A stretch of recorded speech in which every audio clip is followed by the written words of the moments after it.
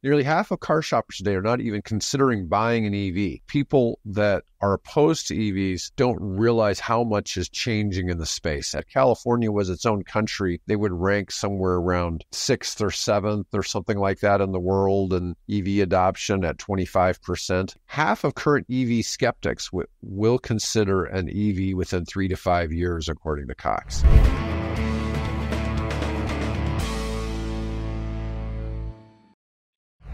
Hi, I'm David with EV World News. Today, I'm in studio with our founder and chief editor, Bill Moore. How's it going, Bill? Hey, it's been a busy day, but I'm doing great, thank you. All right, let's talk about what Cox Automotive says about a second wave of EV shoppers is on the way, but current demand is still a problem. Now, this is talking about the United States. Okay, so this is a U.S.-centered article. Nearly half of car shoppers today are not even considering buying an EV. Today's electric vehicle skeptics are on their way to becoming the next EV buyers, a report that might be cold comfort for Tesla and other EV makers struggling with lower demand. Well, Tesla sees this.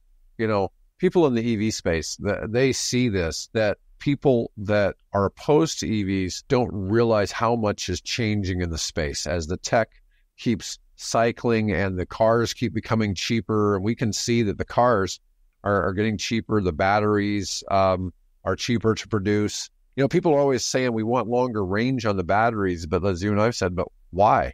You know, they already get as much range as a gas car. And as much or more than your bladder can hold.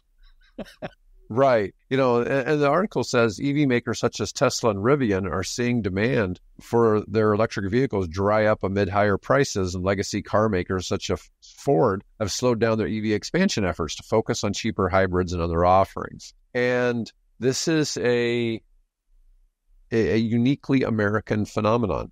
This isn't happening in the other countries, you know, and the other countries are far ahead. The United States is several years behind the rest of the world in how EV adoption. Although I saw this thing by Gavin Newsom. He was saying if California was its own country, they would rank somewhere around 6th or 7th or something like that in the world, and EV adoption at 25%. Yeah, if they were their own country, they would be, I think it's either the 4th or the 5th largest country, globally speaking, for economy. Yeah, for the size of their economy. Yeah, so, I mean, there's that as well, but what are they saying? They're saying within the next 10 years, 80% of today's skeptics will be ready to consider an EV as more barriers fall. You know, and that puts it out to 2034 and that, but I really think people are going to see huge changes in the next 2-3 years because there's so many changes.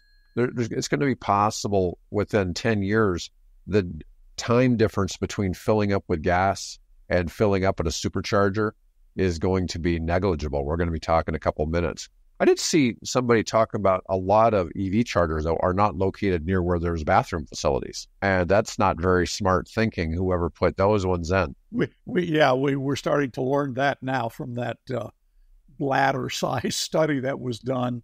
Oh, yeah. Yeah, so you don't want to go to one and go to the other. I saw some guy, he was interviewing some guy with a Cybertruck pulling out of a gas station, and the guy had stopped to get a slushie, you know. A slushie or a plushie? A slushie, you know. He had it in his hand. He wanted a slushie, so he still had to go to the gas station. But it was pretty funny. Let's see. Half of current EV skeptics will consider an EV within 3 to 5 years, according to Cox. I think, you know, once you get over maybe the next election cycle, you're going to have a whole lot less grandstanding because it doesn't matter who's elected president. Neither of them will be able to run again because it would be second term for either of them, right? Exactly.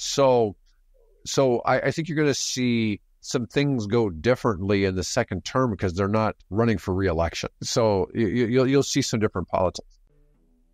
Hi, I'm David with EV World News. If you like this video, then please press the like button.